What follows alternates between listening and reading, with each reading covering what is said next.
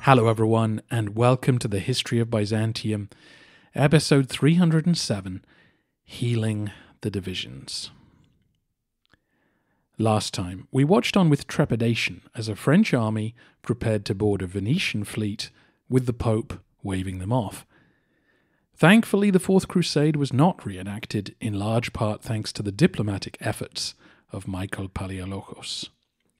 The emperor spent the best part of 20 years doing whatever it took to make sure that the city would not be sacked again.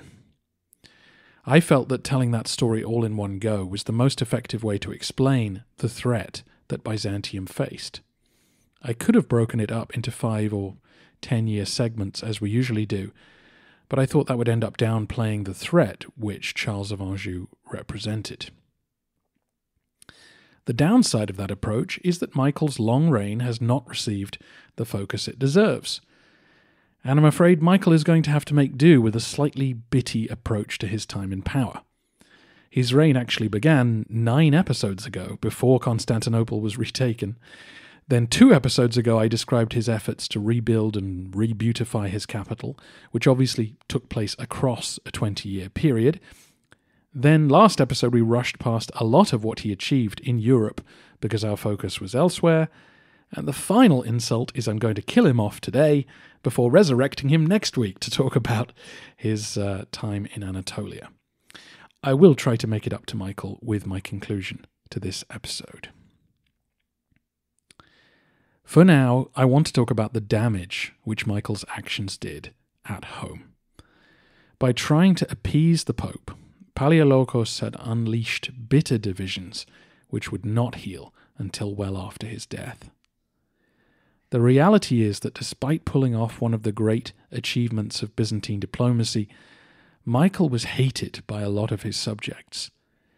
He had betrayed and blinded the heir to the throne, John Lascaris. He had repeatedly humiliated and tortured those who refused to accept church union, and he had driven 2 patriarchs from office.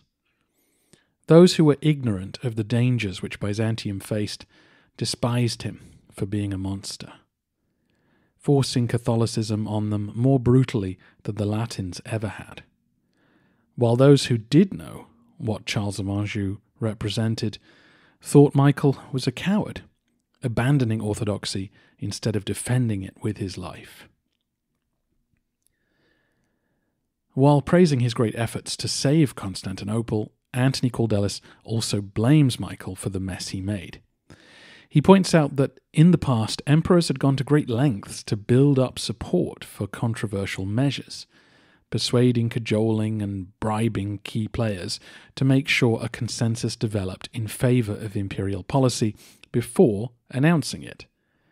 This usually prevented dissent from spiralling out of control. Whereas Michael often acted without consultation and then browbeat his bishops after the fact, first with the blinding of John Lascaris, which was done in secret, and then with church union, which he forced on his clergy without adequate consultation and then viciously attacked them for sticking to their principles. Not since Leo VI and his 4 marriages back in the 10th century had there been such a division within the church. And this was far more serious. Orthodoxy was the lifeblood of Byzantine culture. Religion always is, of course, in a way that we struggle to fully comprehend, but orthodoxy prided itself on having safeguarded the true form of Christianity, and maintaining that relationship with God is what kept the empire together. Tampering with it was heresy, and tampering with it to please the Latins was beyond the pale. Michael died 9 months after the Sicilian Vespers had saved him. He was about 57 years old and had ruled the empire for 22 years. He was in Thrace at the time, preparing for another confrontation with an army from Epirus. His 24-year-old son, Andronikos, was on hand to be acclaimed and to take charge of the situation. Andronikos had signed every document his father had put in front of him during the past 15 years. His name was fully associated with church union, and yet the new Vasilevs understood how deeply unpopular the policy was. Quite what Andronikos believed, we can't know. He was a pious young man and naturally took advice from those around him, and they told him that if he was going to remain in power, abandoning church union was essential. Andronikos took the momentous and painful step of not bringing his father's body back to Constantinople. Rather than invite public scorn, he had him quietly buried in a monastery in Thrace and returned to the capital alone. Once there, he quickly annulled the union. This was a potentially dangerous step since it invited further attacks from the west, but the Byzantines gambled that the war raging in Sicily would save them for now, and they were right. The papacy had already abandoned the union, so they could hardly argue that Andronikos had acted first. When the news broke that the hated union was over, there was cheering in the streets. The imperial prisons were opened, and Michael's victims paraded through the streets. Church bells rang, and services were held to celebrate the restoration of orthodoxy. The patriarch, John Bekos, who had negotiated the union, was peacefully arrested and removed from the city. Andronikos recalled the former Archbishop Joseph, who his father had chased away when he refused to countenance the union. The now dying Joseph was stretchered into the city to much cheering from his supporters, who now rejoined the church. The young emperor was soon pushed into various corners by his clergy. Those who'd opposed union wanted to purge all those who'd stood against them. Various monks who'd been tortured by Michael's agents led the charge, calling for those who'd aided the union to be denounced and forced to repent. Joseph agreed that everyone who'd stood by while the union took place must abstain from the sacraments for 3 months, while those who had actively worked with Latin priests must be unfrocked. The emperor was standing by, slightly helplessly, as the rigorous clergy led a charge against their enemies. A synod was held where Bekos was accused of heresy and condemned, while the Acts of Union were burnt. When Joseph finally died in early 1283, Andronikos was careful to consult widely about who a suitable replacement would be. The choice fell on the bishop Gregorius of Cyprus, who seemed to command wide support. The new patriarch convened another synod, which put on trial those bishops who'd publicly signed up to the union. Most were deposed, as were many of those appointed by John Bekos. These hearings exposed the awkward fault lines which the union had created. Most clergymen had remained in place, reluctantly going along with imperial policy. You couldn't get rid of all of them. And what should you do with all the laymen who had gone along with the union? Andronikos' mother had to come before the synod and repudiate her husband's policies. This concluded with her agreeing that he would never be buried or commemorated at the capital. The son of our historian Acropolites had to do the same, since his father had sworn oaths to the Pope at Lyon. Finally, the emperor himself was criticized for having publicly championed union with Rome. Andronikos had to put it about that he'd always had his doubts and had only signed his father's documents under duress. None of this satisfied the Arsenites, supporters of the patriarch Arsenios, who'd resigned after Michael blinded young John Lascaris. They contended that every patriarch since then had been illegitimate, as had all their actions, which of course included Andronikos' coronation. The legitimacy of the dynasty itself remained in question. Andronikos' court propagandists were working hard to counter this, arguing that his family had restored the Romans to Constantinople, and now it was Andronikos who was restoring orthodoxy. The death of Charles of Anjou in 1185 was pointed to as another sign that God favoured the new Vasilevs. Andronikos convened a church council at Adramyttion in Anatolia in 1284 to try to appease the Arsenites. He'd already appointed one of their number as his spiritual confessor and granted them a church in the capital to hold their services. Now he faced down a series of monks bearing the literal scars which his father's torturers had left on them. When debate could not appease them, an extraordinary measure was suggested, a trial by fire. The practice of trials by fire or ordeal had begun to seep into Byzantine life during the past century, an inheritance from Latin rule. In this case, it was statements of belief which were placed in a fire, the idea being that if the Arsenite argument did not burn, then they would essentially take over the church.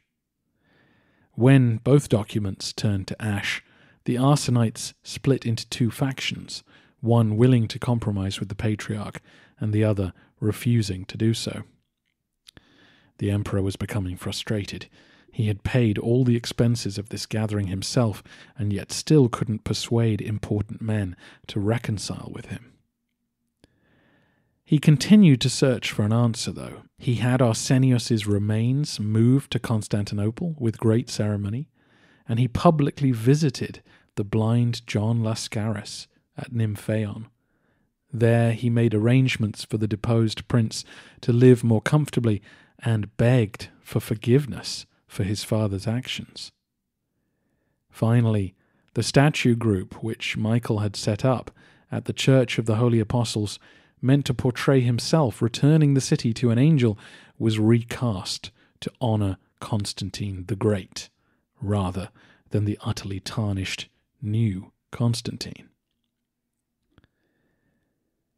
Eventually, the Patriarch Gregorius was forced out by all this controversy. In an attempt to rid himself of the accusation that he too had accepted union, he wrote a treatise on the Filioque dispute, essentially condemning what the Latins believed. But by stating his own position, he actually opened up more debate and gave his critics the chance to pick holes in his logic and therefore his orthodox credentials. Eventually, Andronikos persuaded him to step down for the sake of unity. He was replaced by a stern disciplinarian from Mount Athos called Athanasios. The young emperor was impressed by this ascetic figure who wore a hair shirt and sandals wherever he went. Athanasios rounded on everyone, accusing them all of greed and soft living. He began confiscating monastic wealth to give it to the homeless, an action that was bitterly resented but very hard to complain about in public. Andronikos had at least found a way to distract his clergy and give them something new to worry about.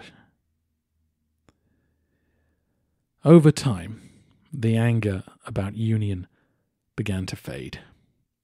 Only the strictest of Arsenites remained outside the ecclesiastical establishment, and even they came in from the cold in 1310, 3 decades after Michael's death.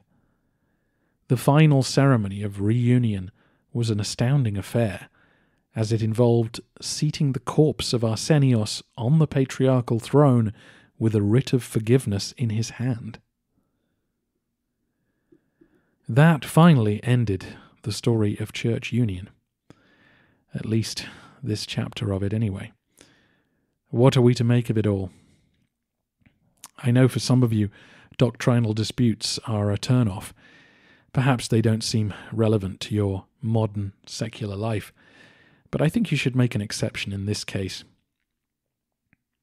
Tom Holland, in his book Dominion, argues that the changes within the papacy over the past 2 centuries are what creates the modern West, that the reformers who championed the First Crusade and the idea of papal primacy are the first revolutionaries whose politics are still with us to this day.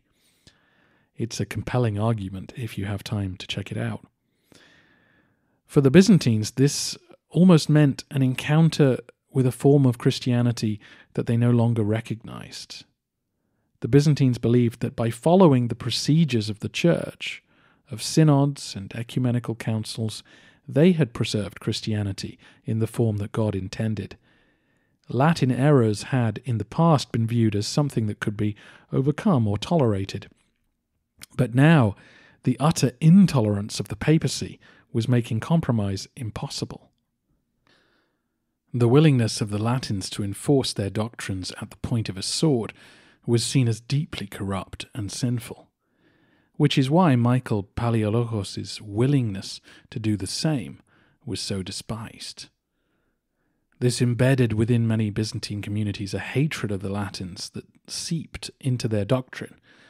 Orthodoxy in some ways came to be framed in explicitly anti-Latin terms. John Bekos had argued that the Church Fathers had actually used the Filioque in their writing, and so its use in the Creed wasn't as heretical as many thought.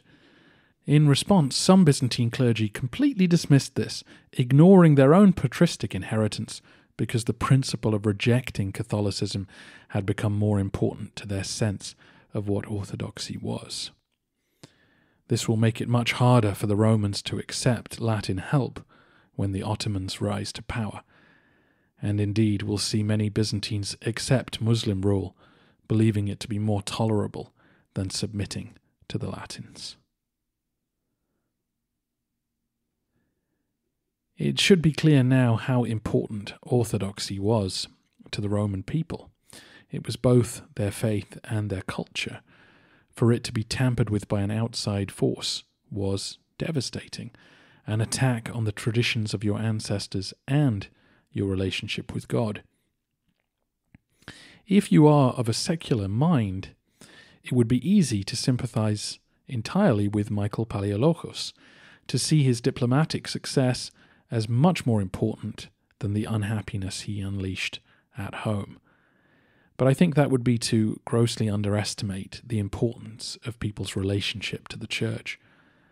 Harmony within the clergy provided the reassurance that the Romans were God's people and that he continued to offer them protection as well as salvation. The Arsenites and Josephites were not extremists who were indifferent to the threat posed by Charles of Anjou. They were acting out of genuine concern for the soul of the church and their nation. I must defer to Anthony Caldelis, who concludes that, quote, both sides of the dispute manifested different but complementary aspects of the culture of New Rome, a rigorous adherence to rules, on the one hand, without which there could be no lawful society, and pragmatic flexibility on the other, without which no state could survive in a dangerous world.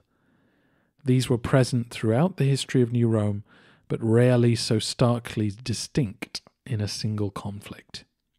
It was fitting that Michael prevailed in life and accomplished what he had to, while his rigorous critics prevailed morally after death. Michael Palaiologos is a difficult figure to sum up as a result. His military record is excellent. Across 2 decades, he maintained the boundaries of the restored Roman Empire. He kept the Epirates and the Latins out, and his fleet restored some sanity to the Aegean. When you add the Sicilian Vespers on top, he seems to have done an incredible job. The problem was that he was debasing his coinage over time. The empire just couldn't afford to defend all its borders and keep up an expensive capital. Something had to give, a problem which his son would inherit.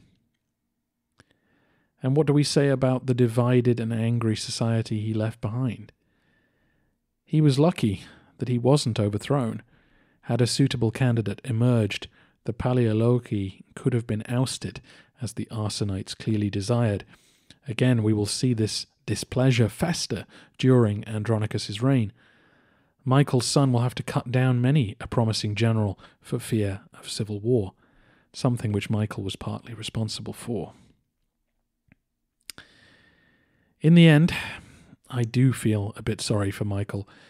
He grew up in the shadow of the Fourth Crusade and 50 years of exile, a nightmare which must have haunted him.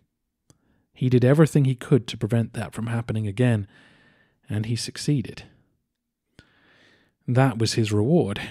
His punishment was to live with the frustration that he had saved the empire, and yet everyone hated him for it. Hopefully, we've given him a fair hearing. Next time, his son will have to face the consequences of his legacy. As if Andronikos didn't have enough to worry about, he will have to face the latest existential threat to make its way to Byzantium's doorstep, the rising power of the Turkish beyliks, amongst them the Ottomans.